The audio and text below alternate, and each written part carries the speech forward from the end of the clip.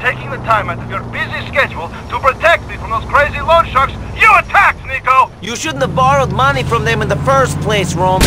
Anyway, I was seeing Michelle. I thought you wanted me to date her. That's what it means, me getting beat up and sent to hospital! Come and pick me up, cousin, and at least tell me that you got the titties out. Maybe then your betrayal will be worthwhile.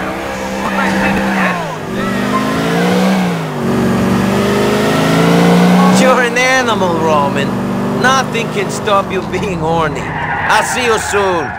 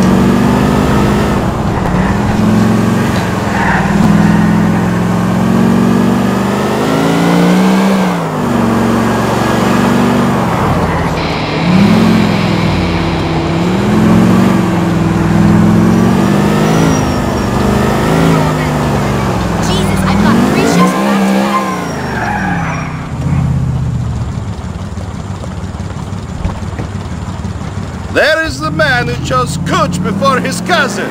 I hope she was worth it. Will you drive me back to the office, cousin? Well,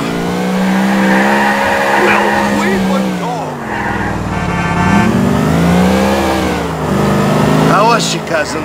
Tell me how she was. I wondered about Michelle when I first met her. If she was not a friend of Mallory's, it would be me with the smell of titty on my breath, and you, who ended up in hospital. Firstly, Roman, my breath does not smell of titty. Secondly, I don't think that your loan shark friends could hospitalize me. I can look after myself. All the more reason why I should have hooked up with Michelle. Everyone would be a winner. Yes, well, I will not let these men treat you like that again. I'm sorry for letting you down, Roman. Roman, I apologize again for not being there for you. You've done a lot for me since I got here. The choice between some titties and your safety would have been difficult for me as well. Don't worry, Nico. Call me soon.